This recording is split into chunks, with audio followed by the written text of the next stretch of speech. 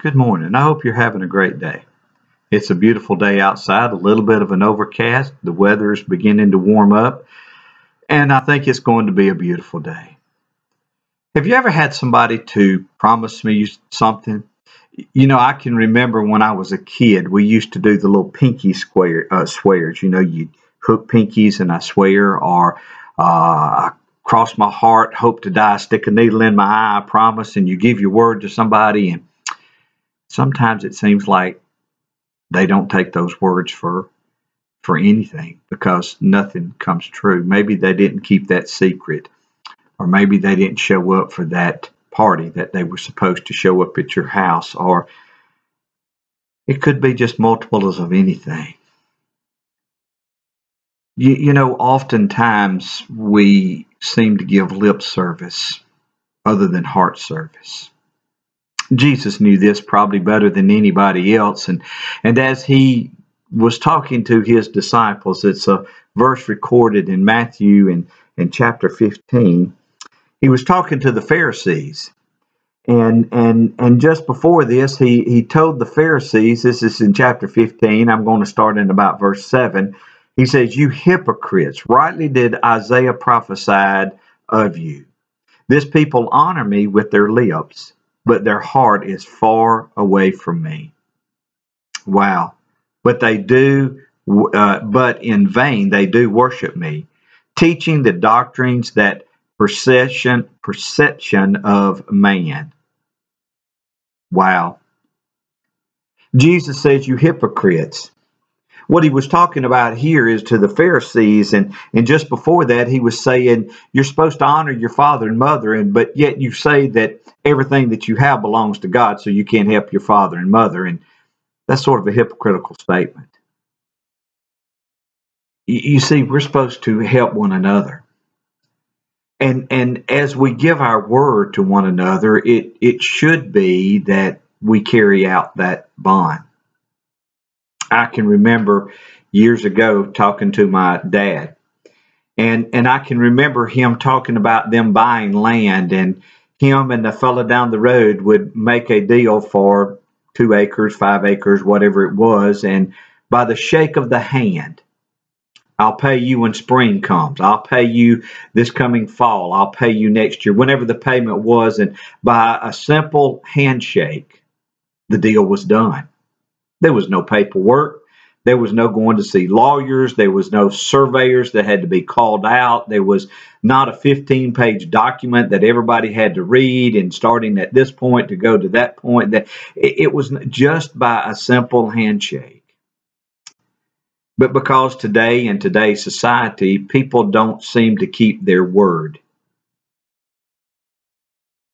We have to go to lawyers. We have to call surveyors out. We have the land surveyed of what exactly, how wide and how deep and where it all is, and all the proper descriptions of it. And we have to have it notarized before notaries, and saying this is what we'll do. We go to banks, we do promissory notes, and we have to sign those. It says we're going to pay back, putting the land up for. It's just a multitude of things. It don't matter if you're buying a car, buying land, almost anything that you buy or anything that you do. If we were really people of integrity, we could give them our word. I'll come by tomorrow and check on you. I'll call you next week and check on you. I'll be happy to come over and to whatever it is, help you. Dig the ditch, put a light bulb in. But sometimes we don't get that message across of how important it is to keep our word. We don't have any long 15 legal document pages to say, I give my heart to Jesus. Lord, I will follow you. Lord, I want you to lead my life. Let me follow your path. Let me make your word a light unto my path.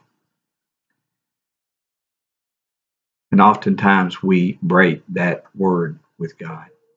I've never read anywhere in the scripture where Jesus broke his word to men, but many times where men have broke their words to the Lord.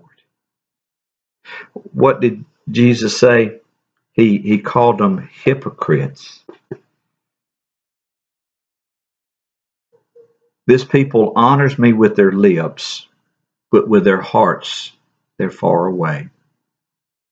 The scripture continues as it goes on down, and the disciples said in verse 12, the disciples came and said to him, "Do you not know that the Pharisees were offended when they heard this statement?"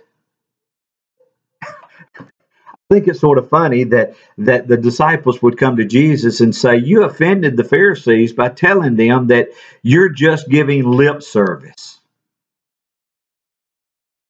Jesus says, "I'm not worried more about what is politically correct. What I'm more worried about is what is biblically correct." I gave him my heart and my life to Jesus. When I did, I promised him every aspect of my life, every part of my heart. Have you given it to him?